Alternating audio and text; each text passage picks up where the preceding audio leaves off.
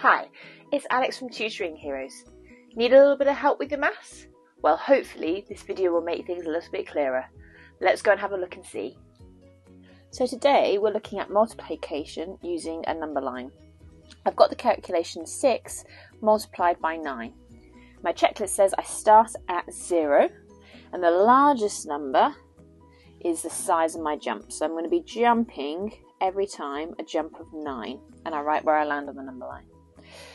It says the smallest number is your jumping number, so that tells me how many times I'm going to jump. So I've jumped 1, I'm going to jump another jump of 9. And if I don't know how to add that in my head, I can use a number line to help me, so one that's got all the numbers on and I can count on. Or I count on with my fingers, so I'm at 9, 10, 11, 12, 13, 14, 15, 16, 17, 18. I've jumped 9. And that's a jump again. Then I add 9 again to get to 27. I add 9 again and I get to 36. I add 9 again and I get to 45. And I've got my last jump, and you notice I add 9 and I write the jumping number at the top, so I know how many times I've done it and I know when to stop.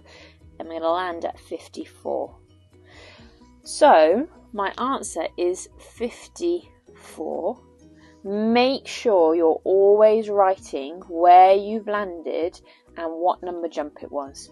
Now, we were doing multiplication and I know there's adding, but if we remember that multiplication is just adding again and again and again. So we were adding 9 6 times. Okay, so don't let that confuse you. We were still doing multiplication. I hope you find this useful and good luck using your number lines for multiplication. Thanks for watching this video today, brought to you by Tutoring Heroes.